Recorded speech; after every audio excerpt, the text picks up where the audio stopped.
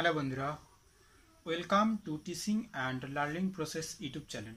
Teaching and learning process YouTube চ্যানেলে তোমাদের সবাইকে স্বাগতম। তো আজকে আমরা আমাদের দৈনন্দিন জীবনে, আমাদের প্রত্যাহিক জীবনে খুবই একটি প্রয়োজনীয় বিষয় নিয়ে আলোচনা করব। সেটি হচ্ছে আমাদের নিজের পছন্দ।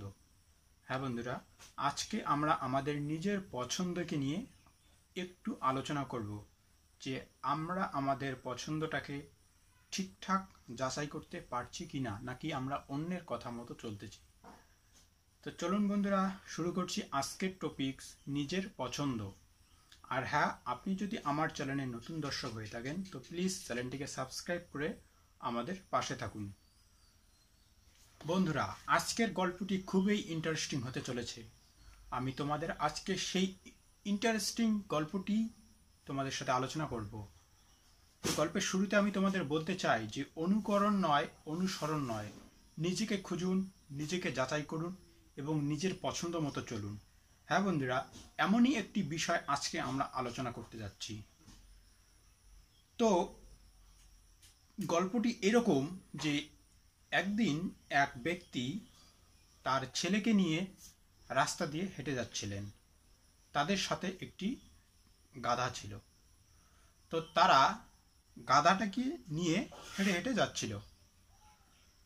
তো সেই রাস্তার পাশে কিছু লোক, কিছু ব্যক্তি তারা বসে গল্প করছিল এবং তারা দেখলো যে সেই ব্যক্তি ও তার সাথে ছেলে, তারা দুজনে গাধাটিকে নিয়ে হেঁটে হেঁটে যাচ্ছে। তো এই দেখে রাস্তার লোকজন অবাক হয়ে তাদেরকে জিজ্ঞাসা করলো যে আপনারা কি লোক মশাই, আপনাদের সাথে গাধা আছে, অথচ আপনারা গাধার পিঠে না চড়ে আপনারা গাধার সাথে সাথে হেঁটে চলছেন।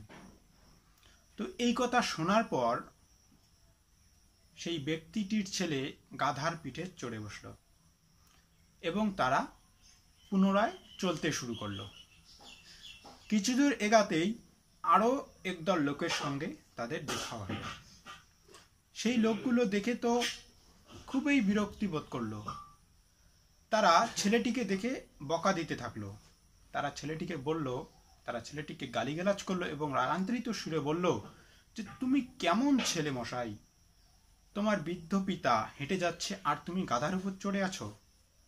এই কথা শুনে পিতাও কি করলো, সে গাধাটির পিঠে চড়ে বসলো এবং তারা দুজনেই গাধার পিঠে চড়ে পথ চলতে শুরু করলো। ঠিক তার কিছুক্ষণ পর একজন পথিকের সাথে দেখা হলো।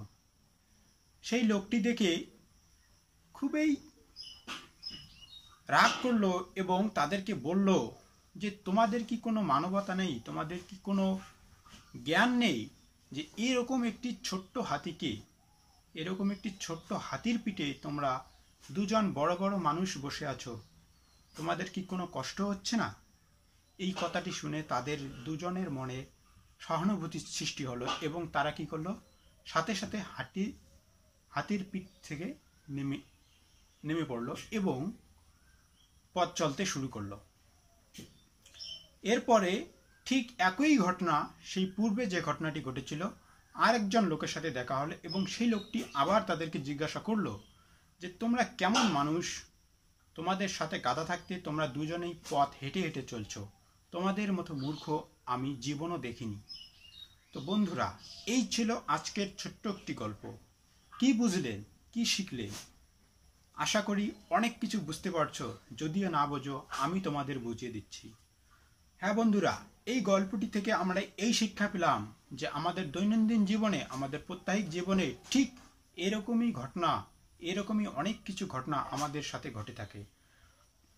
আমরা আমাদের নিজের পছন্দকে, নিজের ইচ্ছাকে লুকিয়ে রেখে আমরা আমাদের পাশে থাকা লোকজনের কথা মতো চলি। আমরা আমাদের পাশে থাকা লোকজনের ইচ্ছাকে দেখি, তারা কি বলছে, তারা কি ভাবছে, আমরা তাদের কথা ভাবি, আমরা তাদের কথা অনুসরণ করি, আমরা তাদেরকে অনুকরণ করে চলতে শিখি। তারা আমাদের কি বলবে, কি ভাববে, সমাজ আমাকে কি বলবে। হ্যাঁ বন্ধুরা, এই সব কিছু ভাবার ফলে আমরা আমাদের জীবনের লক্ষ্য থেকে পিছিয়ে পড়ি। আমরা আমাদের ইচ্ছা মতো চলতে পারি না, আমরা আমাদের পছন্দ মতো কাজটিকে করতে পারি না, শুধুমাত্র আমাদের আশেপাশে থাকা সেই লোকগুলোর জন্য। তাদের একটি কথার জন্য আমাদের মনের যে মানসিকতা, সেই মানসিকতাটা আমরা ক্ষণিকের জন্য হলেও চেঞ্জ হয়ে যায়। তো বন্ধুরা, আজ থেকে আমরা এই শিক্ষা পেলাম, আজ থেকে আমরা এই প্রতিজ্ঞা নিব যে আমি আমার নিজের পছন্দ মতো, নিজের ইচ্ছা মতো আমি আমার জীবনকে তৈরি করব। আমি আমার প্রতিবেশী, কোনো পাড়া প্রতিবেশী কে কি বলছে, কে কি বলছে না, আমরা তাদের কথায় কোনো কান দিব না। তো বন্ধুরা, এই ছিল আজকের ছোট্ট গল্প। যদি একটুও তোমার উপকারে লাগে তো অবশ্যই একটি লাইক করুন আর তোমার বন্ধুদের সাথে শেয়ার করুন। ধন্যবাদ, দেখা হবে পরের ভিডিওতে। ততক্ষণে নিজের খেয়াল রাখুন।